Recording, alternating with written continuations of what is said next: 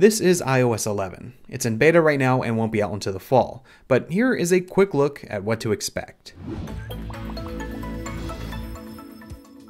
So there are a few major changes with this new version, and a bunch of little ones. Immediately after you install it, you'll see the new lock screen. Now the lock screen and notification center are one thing. So when you swipe down, you get the lock screen and your notifications in one place. And you can swipe up to see your older notifications. It's a bit of a new concept. On the home screen though, you won't really notice too much of a change. Little things like the lack of labels in the dock and signal strength bars instead of dots make for some difference, but swipe up from the bottom and you'll notice one of the biggest changes with iOS 11, the control center. It's now totally redesigned and it's customizable. You can go into settings under Control Center and toggle on and off the features that you want to have available.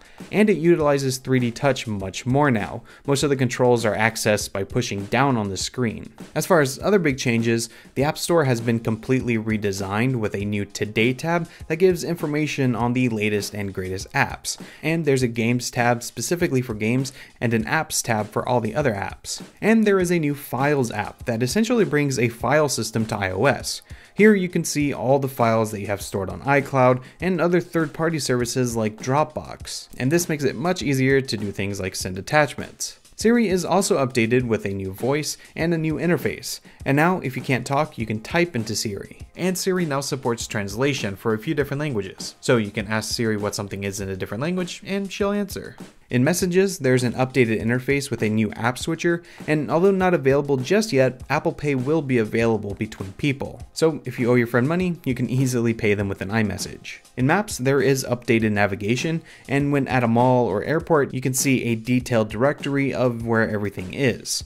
Also, there's a new Do Not Disturb While Driving mode, which will stop notifications when your phone detects you are driving, a much welcome safety feature. In Apple Music, there is now friend sharing so you can see what others are listening to, and in Photos, there are updates to live photos and memories. In Notes, there's now handwriting recognition, so you can write something out with your finger or your Apple Pencil, and then you can search for it in the Notes app or through the universal search, and your result will come up even though it's handwritten. iOS 11 changes quite a bit, and this video definitely doesn't cover everything, but be sure to subscribe to the channel and stay tuned to MacRumors.com for upcoming in-depth overviews on each individual feature. Especially for iOS 11 on the iPad, lots of changes there. Those videos will be coming soon. But that is a quick hands-on of some of the major features of the first iOS 11 developer beta. It's not out just yet for everyone, and there will likely be changes to this, but this gives you a good idea of what to expect. Thanks for watching, and I hope you enjoyed. I'm Mac Gonzalez with MacRumors, and I'll see you next time.